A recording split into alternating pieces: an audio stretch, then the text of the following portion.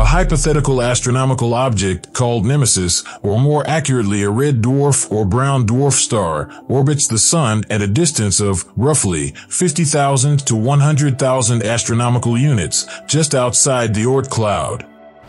The existence of this star was first proposed as a potential explanation for cycles of mass extinction throughout Earth's history. Paleontologists David Ropp and Jack Sepkoski asserted in a 1984 essay that they had used various types of time series analysis to discover a statistical pattern in the 250 million year history of major extinctions. The two scientists identified 12 extinction events in the time period under consideration, focusing on the intensity of fossil families of marine vertebrates, invertebrates, and protozoa. It was calculated that there were 26 million years on average between extinction episodes. To date, two of the extinction events known, Cretaceous Tertiary and Late Eocene, could be tied to events of significant impact. Although Ropp and Sepkoski were unable to pinpoint the origins of their purported periodicities, they surmised that these occurrences might be connected to extraterrestrial life.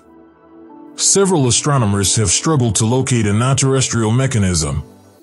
Whitmire and Jackson and the Davis-Hutt and Muller team independently presented analogous theories in the journal Nature in 1984 to explain the catastrophic extinctions proposed by Ropp and Sepkoski. One of these theories suggests that the Sun may have an unidentified companion star in a very wide elliptical orbit. This companion star's periodic perturbations of the Oort cloud would increase the amount of comets heading towards the core of our solar system and solar system, increasing any repercussions on Earth as a result. This hypothetical star is called Nemesis, or Death Star, as it was quickly nicknamed by the media, Star of Death, the name of the Star Wars Death Star. Even with the knowledge that such a star exists, it is still unclear what Nemesis exactly is. While Daniel P. Whitmire and Albert A. Jackson contend that the object is a brown dwarf, Richard M. Muller contends that it is most likely a red dwarf with a magnitude of 7 to 12. 84% of solar-type stars, according to earlier studies, are in a binary system. Saul Perlmutter, an astronomer who at the time worked at the Leuschner Observatory Telescope at the Lawrence Berkeley National Laboratory, was hired by Muller to find Nemesis after Perlmutter completed his thesis on astronomical research of a stellar companion of the Sun in 1986, but was unable to find it. Muller determines that Nemesis is located in the Hydra constellation and that the last major extinction event occurred approximately 5 million years ago. Muller's estimate of Nemesis' distance from Earth is based on the observation of long, atypical comet periods that correspond to an orbital arc that fits the criteria of Muller's hypothesis. If Nemesis existed, it might be identified by next-generation astronomical observatories, and if it were a brown dwarf, as postulated by Dr. Dan Whitmire and Albert A. Jackson IV, then the WISE mission, which began on December 14, 2009, could easily find it. Matisse and Whitman hypothesized that the solar system's oscillation across the Milky Way's plane might be what's causing the putative periodic extinction.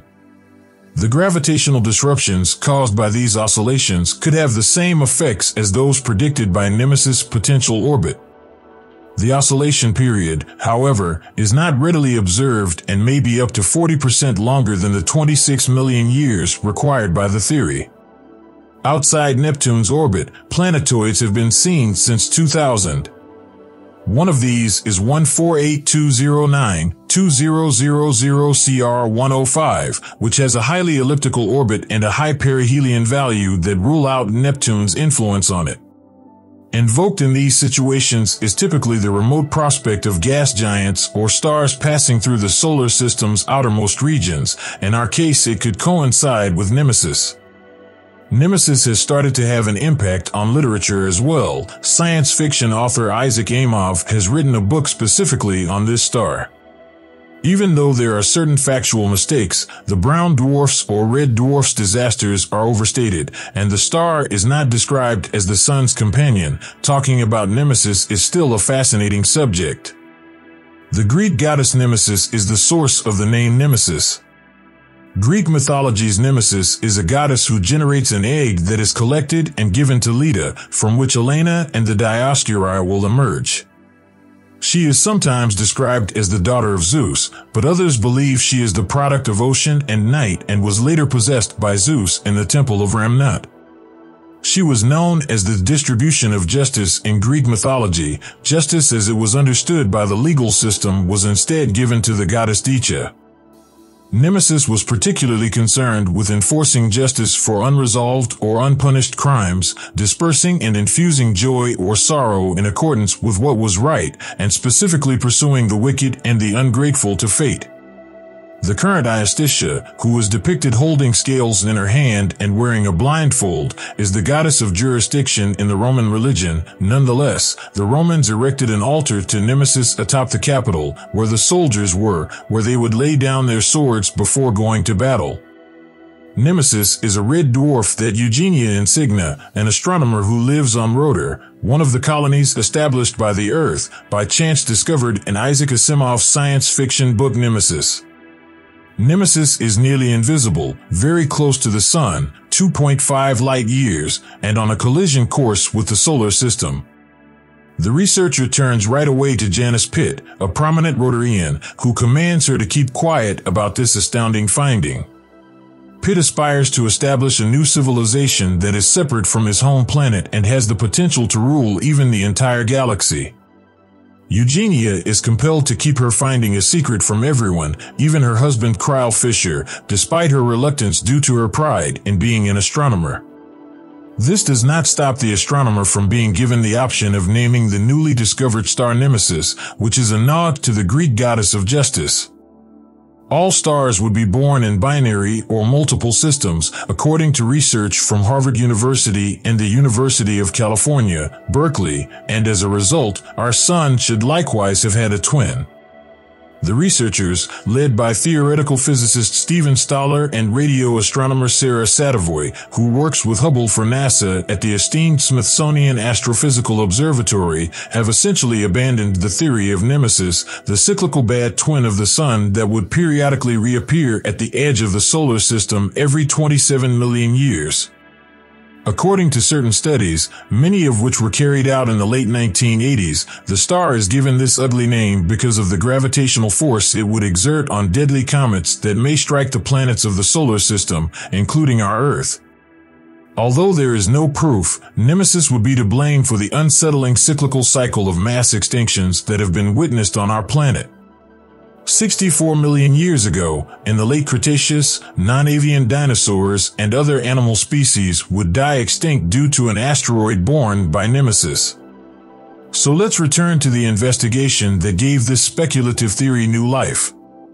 According to research on the Perseus molecular cloud, which is regarded as a true cradle for stars in formation, scientists have discovered that stars do not form in a solitary fashion.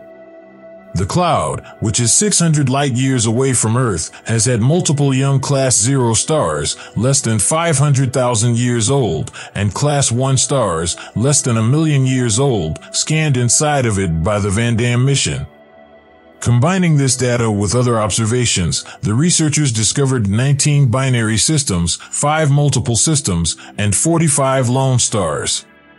Satovoy and colleagues concluded that all of the stars originated from binary or multiple systems after analyzing their distances, locations, and distribution using a mathematical model.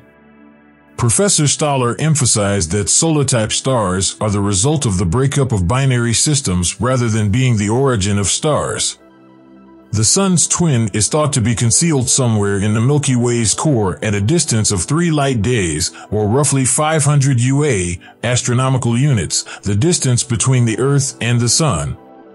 Nemesis, although being its designated twin, may actually be a feeble brown dwarf that has been diminished by the Sun, which during its accretion phases would have mostly robbed it of its dust and gas.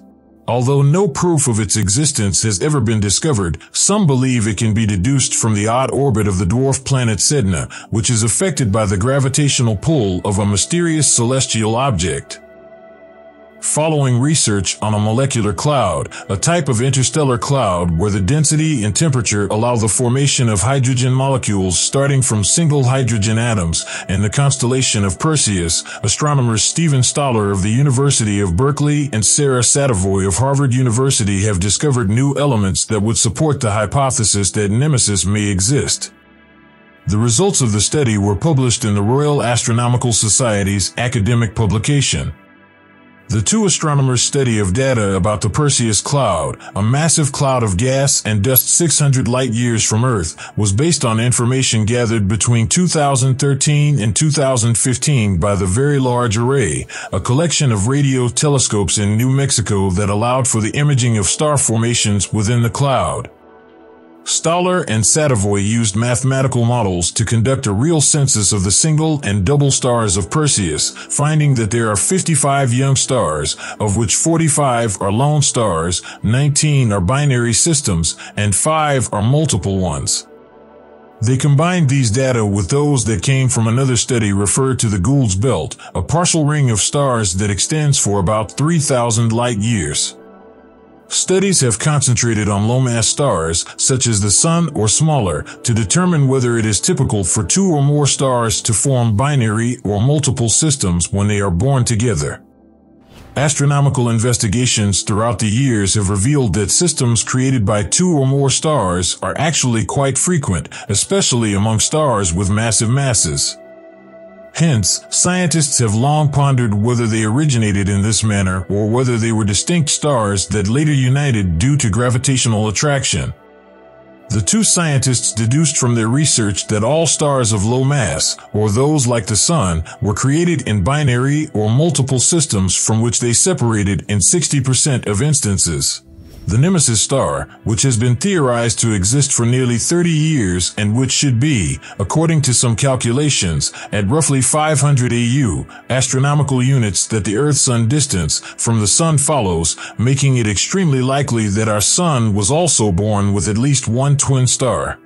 Unfortunately, this is merely circumstantial evidence, and additional research on other clouds will be required to confirm the true efficacy of the mathematical model. Nonetheless, the ideas regarding the Sun's twin are once again brought to light in the meantime. You can help us create better products by giving us a like and pressing the bell. Thanks, and see you again soon.